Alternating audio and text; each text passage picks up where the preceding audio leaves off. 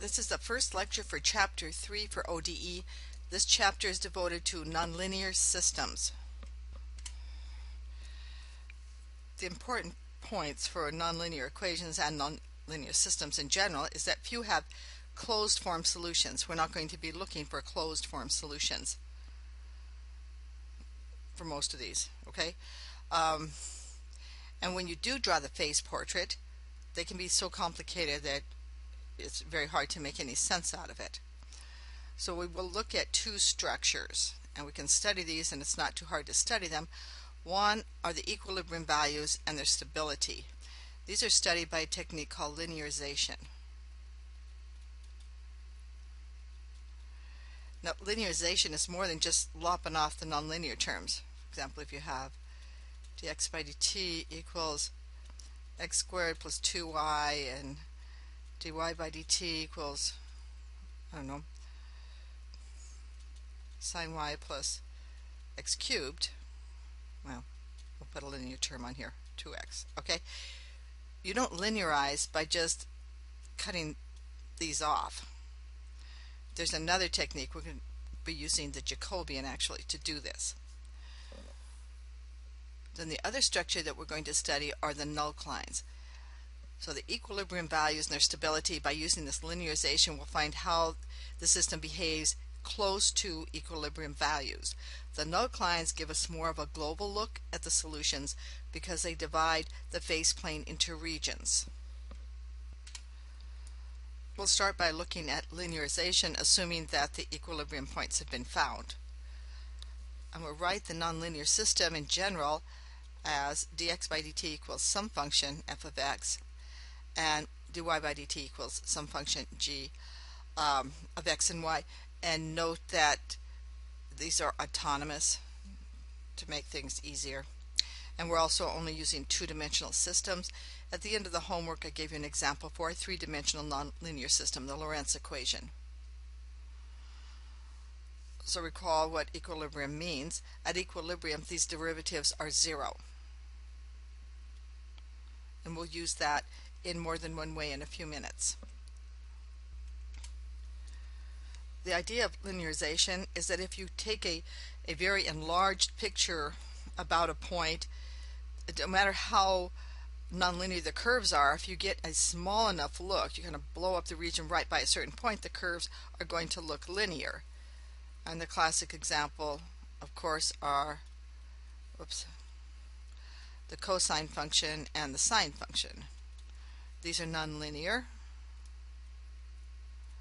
So here's x, and so here's the sine wave coming through here like this, and the cosine wave,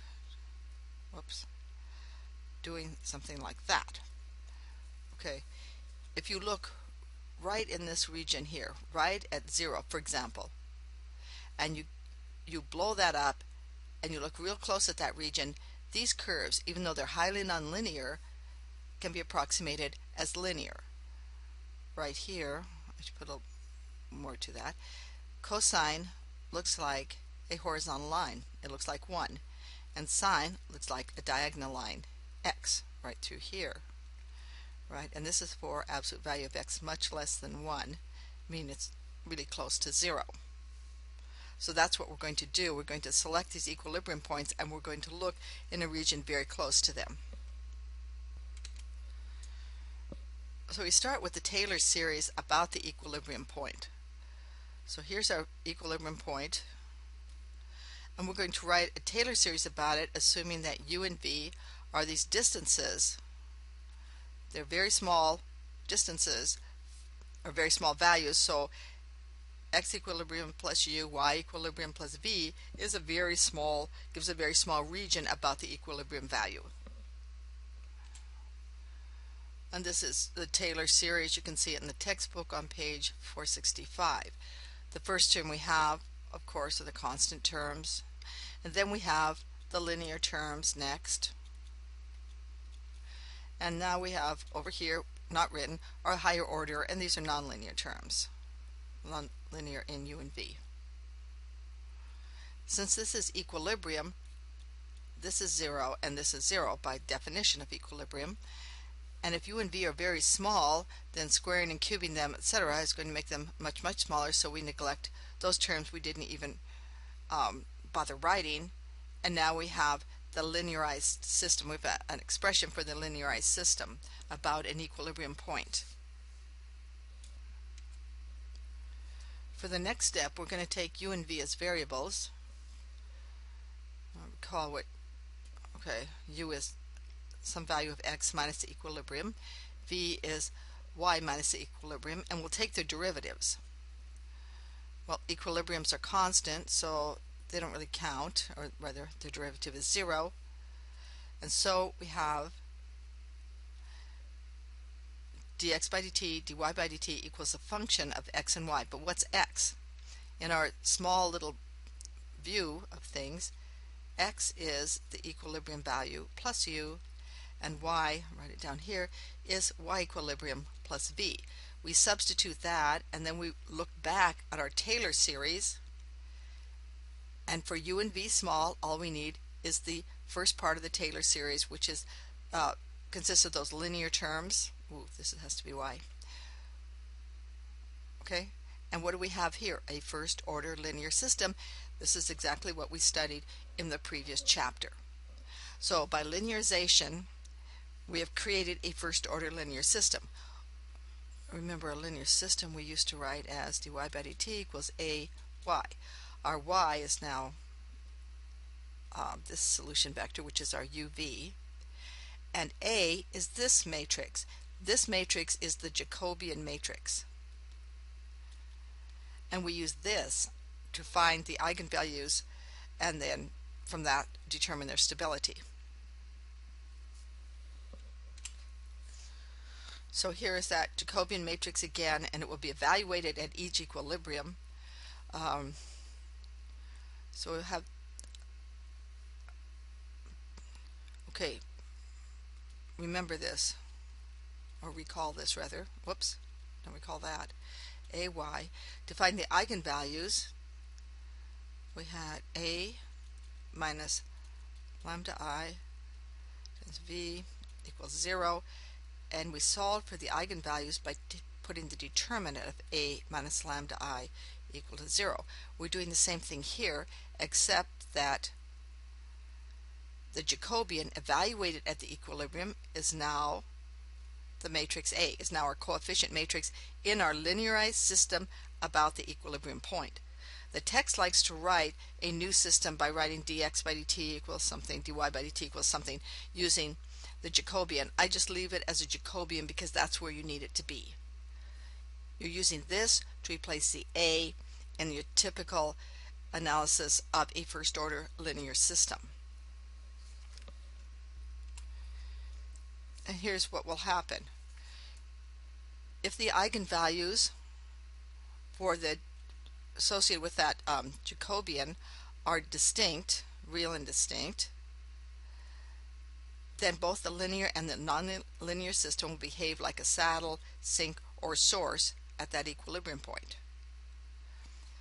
If the eigenvalues are repeated, then the linear and the nonlinear system will behave either like the ray or the single tangent pattern.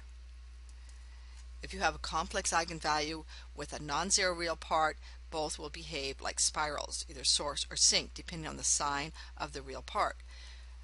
Now there are two exceptions to this. For a complex eigenvalue with zero real part, the linearized system using that Jacobian will have a center, but the actual nonlinear system may be a center or it may be a spiral source or sink. The other case is the case of a zero eigenvalue. I'm not considering that here. So now we're going to look at the eigenvalues associated with the Jacobian matrix evaluated at each equilibrium point. And that's about as far as we can go talking about it, so let's work through an example. So we're starting with a nonlinear system here, and this is our F, and this is G. Now in this case we can just look here and figure out what the equilibrium points are. There's one at the origin, and there's one at x equals 1 and y equals 0. So now to investigate the behavior near these equilibrium points, we just calculate the Jacobian. We don't have to go through all that analysis before. We're just going to calculate the Jacobian. Here's the Jacobian, and the system is minus 2x plus 2x squared. So we take that derivative and get, this is your f. And then the dy by dt was minus 3x plus y.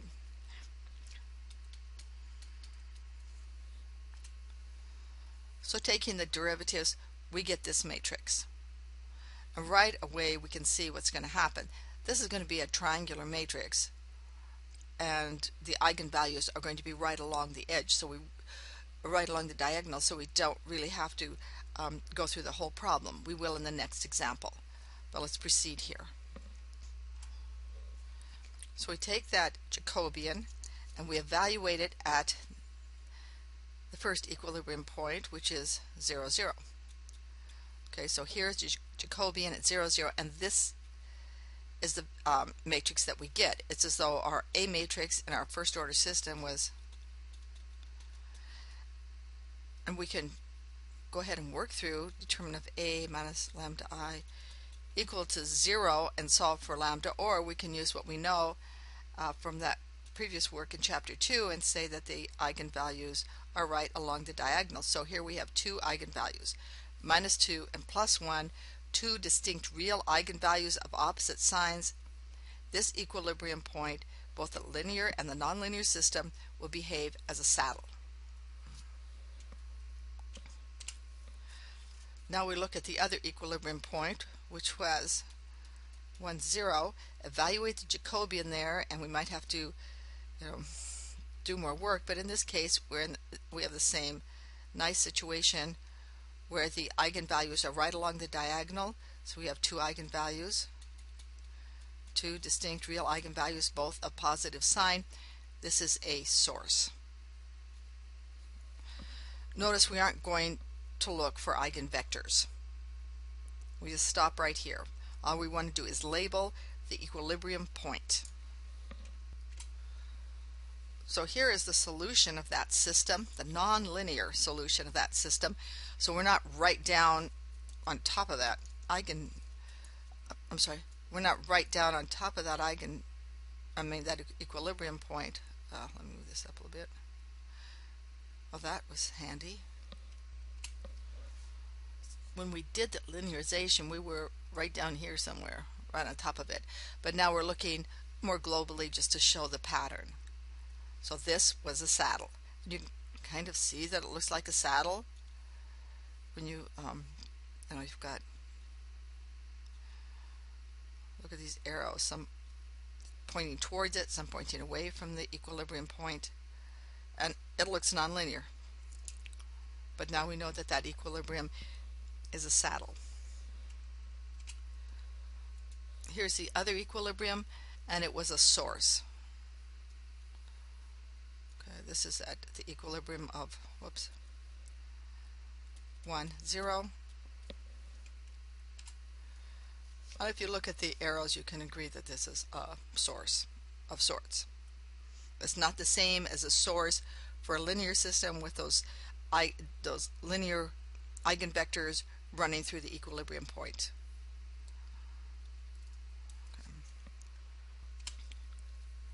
Now we'll look at the nullclines, and then we'll repeat this analysis of using the Jacobian. So what are the nullclines? In nullclines, you can have two of them, of course. In one case, the x nullclines, the derivative of x dx by dt is 0.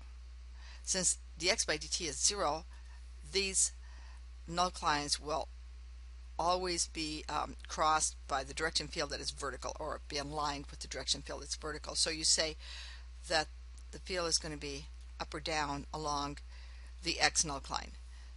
Then we look for the y nullclines, and because dy by dt is 0,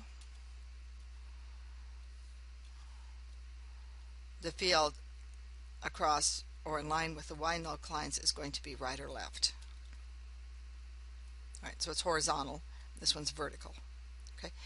the x and y null lines intersect at equilibrium points, right? And of course the benefit is, as before, null lines divide the phase plane into regions. So the linearization gave us a behavior right near equilibrium points. The null lines give us a better look, more look at the global behavior of the system. And the same principles apply as applied previously. If the null line is a solution and the conditions for uniqueness hold, then it cannot be crossed, right, by another solution curve. If the null line is not a solution, then it can be crossed by a solution curve. If it's a y null line, it will be crossed in horizontal direction. If it's an x null line, it will be crossed vertically. So we'll run through now an example of using the null lines and also of linearization. So we're going to look at this nonlinear system here, which is fairly common. Different people on the internet have put up examples of it, which is where I took the phase portrait, the graph of the null lines. I did copy that, but the person I copied it from appears to have copied it from Berkeley too. So okay, so now we have this nonlinear system. This is the f of x and y. This is g of x and y. Okay, what are the null lines? For the null lines we set, let me clear the screen for a second. We're going to set this to 0. Obviously x equals 0 is one solution. Solving for y, we have this line here. In the first distribution of chapter 3 of this written lecture, there was a sign error here, but the sign is correct the way it's written right here. This is correct. Okay, those are the x null lines. Here's the y null line. Obviously y equals 0, or the x-axis is one null line, and again you have a line. These happen to be lines. Not all null lines are lines. In nonlinear system they can be curves, and we will have an example of that later. The x and y null lines, the x and y axes are solutions in this particular case. Okay, so they are these two null lines, x equals 0 null line and y equals 0 null line, are solutions, and they cannot be crossed. The other two can be crossed. To find the equilibrium point, set the x and y null lines equal to each other. So here are the x null lines. Oh, I'll never learn.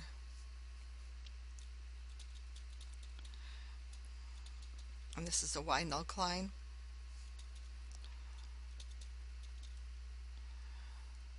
So if I set these two equal to each other, I get the first one. This will give me that. Set these two equal to each other, I get this one. Set these two equal to each other, I get this point 1/2, 1/2. Notice I did not set x null line equal to x null line. That will not give me an equilibrium point. So here are 4 equilibrium points, and we'll investigate these by using linearization. Here's the phase plane showing the, this is the graph I stole off the internet, but it shows the null lines, and it shows the x null lines in red and the y null lines in blue. That's nice and artistic, and it helps you see them. Remember that the two axes, this one, this null line right here, is a solution, and this is a solution. It can't be crossed. The others can be crossed. So something out here will go, well, in a horizontal direction. Okay. And if it crosses into this region D, it's going to cross vertically into D, from B into D. And here are the equilibrium points. Here are the 1, 1/2 and the 2, 0, 2. These crossings right here are the crossings of two x null lines, so they don't count. They don't give an equilibrium point. And here's a crossing of two, right here, crossing of two y null lines, so they don't give an equilibrium point. So we go through the same process as before. Take those derivatives and end up with a Jacobian matrix. This is the Jacobian matrix in general. and start evaluating it at each of the equilibrium points. So here was the origin. The Jacobian evaluated at the origin turns out to be a diagonal matrix, so we don't have to do anything further. We can just pick the two eigenvalues off of the diagonal, and there are 1 and 2, two distinct real eigenvalues of positive sign. This equilibrium is a source.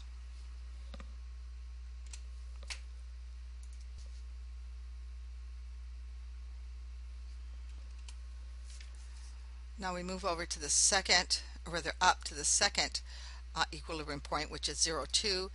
Evaluate the Jacobian matrix here at 0, 2, and again we end up with a diagonal matrix. It's convenient. So we have two distinct real eigenvalues of negative sign, both of negative sign, so this equilibrium point is a sink.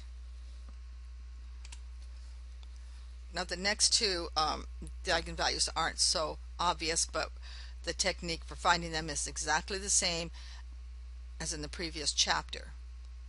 So we have an equilibrium point at x equal 1, y equals 0. Here's the Jacobian matrix evaluated there. So at this point we can't pick off the eigenvalues, we have to solve for them. And we could write out the characteristic polynomial and all that, or we can just use the trace and determinant.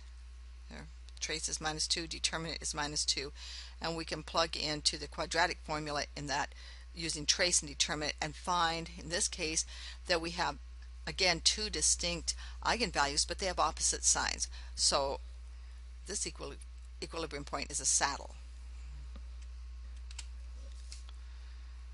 And this is the final equilibrium point for this system. Again, it's not such an easy matrix. We can't pick the eigenvalues off of here, but we can solve for them using the quadratic formula and the trace and the determinant of the system, and we find that this one is a saddle also. Now we're back to the phase portrait for that system, not showing any solution curves, just showing the the null clines and the equilibrium points. And what we know is that this equilibrium point at the origin is a source. You could have guessed it from looking at it. This is a sink from this. You can't really tell that. You'd have to have more information from up there. And these two are saddles. Again, we didn't go find any eigenvectors. We stop at this point.